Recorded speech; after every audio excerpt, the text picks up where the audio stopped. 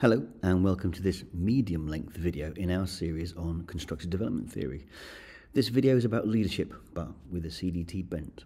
My name is Dr. Darren Stevens and I will be explaining how, once we understand that people operate at different levels of self-awareness and cognitive complexity, how this radically changes our understanding of leadership. If you have seen any of our other videos, you will know this already. There is a lot of text in this slideshow, so please feel free to pause the video and read it should you wish to, or simply just listen. And to simply put it, vertical development is not about what we know, it's about how we think, how we make meaning as we look at the world around us. Growing vertically means gaining the ability to think in a more complex, strategic and interdependent way. From a CDT perspective, this growth is distinguishable and measurable. And given that we cannot predict the future, what makes us think that we can lead effectively? Please don't read all of this unless you really want to. The point about this slide is that this is typically the content of an HRM module on leadership, and we then spend the next 2 hours talking about each one and then comparing them to each other. The students are then asked which one they find in their businesses. What I prefer to ask them is, how does your leader think? And we go from there. The inevitable outcome of teaching leadership and expecting the students to write down their thoughts is this image. They can never explain the miracle of leadership as they don't know its constituent parts. Transformation requires complexity. CDT can and will show you these constituent parts in this video. And universities throw models in like this one, as though they are explanations of great leadership, without realizing that they are still simply descriptions of a leader. What they do not ask is, similar to the ideas within our videos on psychometrics, can a leader choose not to do these things? So again, it's not about having a vision, it's about how does the leader think about long term.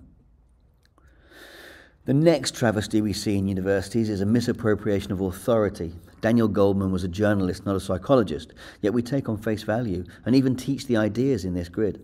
Where is the doctoral research that supports this position? EQ is not a psychometrically valid concept. It is simply the agreeableness trait, which suggests people are compassionate and polite, but also a pushover. Where is the data supporting this perspective? Are students being taught the right thing?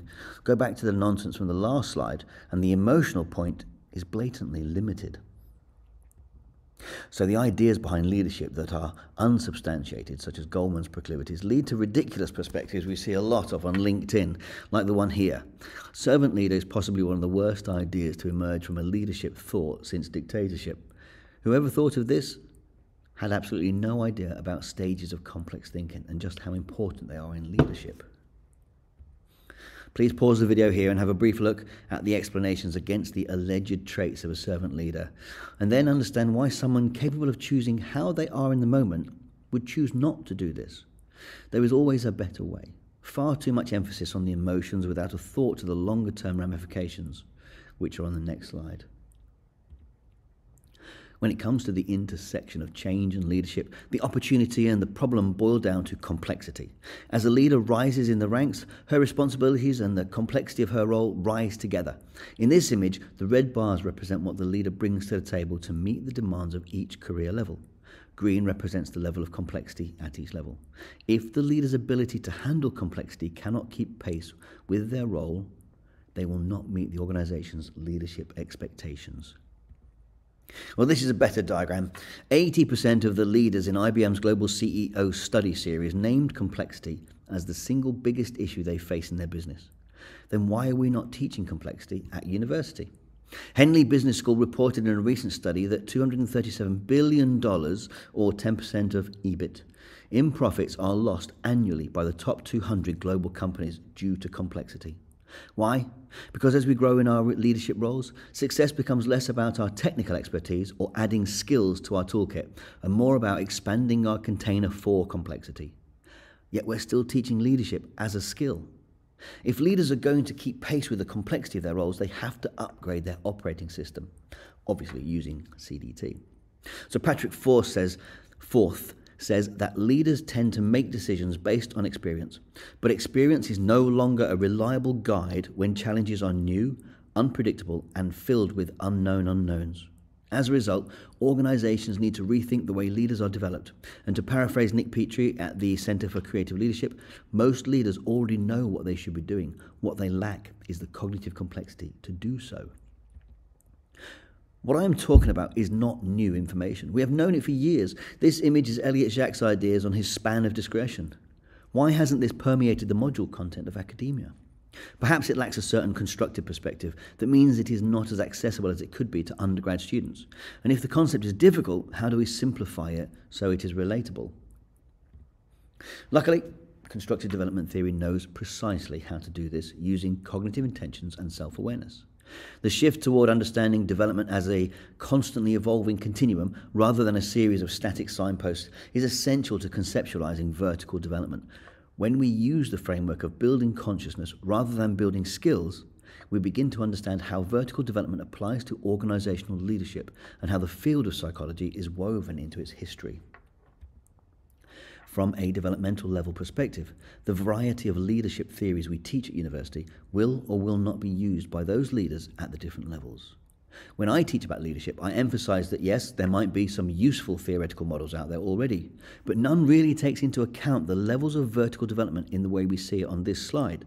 I then explain that a leader at AQ 9 is capable of choosing not to do something, whereas a leader at AQ 5, usually a self-made business, is not capable of choosing not to do something. We then discuss the ramifications of these perspectives on the business and employee outcomes. Do you think leaders have leader-esque personalities? Please see our other video on this, as a personality is a limitation. A dynamically intelligent leader's level of awareness and choice is a more systems way of thinking about their self. This allows them to construct their thinking style from a position of choice to suit the context, which means that a high-level leader is high-level in multiple businesses. No need for specific thinking when complexity is transferable. CDT is the link between domain general and domain-specific thinking, as demonstrated in my research. So what is the point of understanding leadership from a CDT perspective? It is knowing that how the leader constructs their thinking is measurable, malleable, and mindful. I added that last one for alliteration purposes. It sounds good, but is ultimately meaningless, much like the majority of content on leadership we see online. How a leader constructs meaning and their capacity to lead can be seen on this slide. Pause the video. For your information, this is derived from the profiles of over 200 leaders in industry using the Identity Compass profile tool. Leaders do not have to be the expert in their field. What they have to be better at than the people around them is joining the dots. Long-term thinking, abstract thinking, relationship building, big picture thinking, and it's all measurable using the Identity Compass. In a recent talk at my university, the speaker asked the audience, what does a great leader look like? The audience spent 10 minutes explaining their perspective, which ultimately mapped to each of the facets mentioned here on this slide. Obviously, CDT could have answered this question with this single slide. The one thing missing from the audience was an understanding of complexity's role in leadership and the ideas that we saw on slide 13. So to go back to the beginning, leadership is a catch-all for business jargon that seldom has research to support its position. What I would rather see in every lecture, in every professional training program, is how complexity is the single biggest intervention in leadership efficacy. And then we can build vertically from there. The existing ideas and paradigms are not sufficient to study complexity-based leadership. With its emergent processes and adaptive outcomes, we need longitudinal studies and qualitative descriptions of relevant processes and relationships. CDT offers this, and I'm happy to say that we have a number of PhD candidates right now using CDT as the basis for their research into leadership and complexity. So keep watching this space. If you would like to discuss how the IAD uses CDT to improve the thinking of leaders using the Identity Compass and our 3 Leaders program, do get in touch today. Thank you for listening and take care.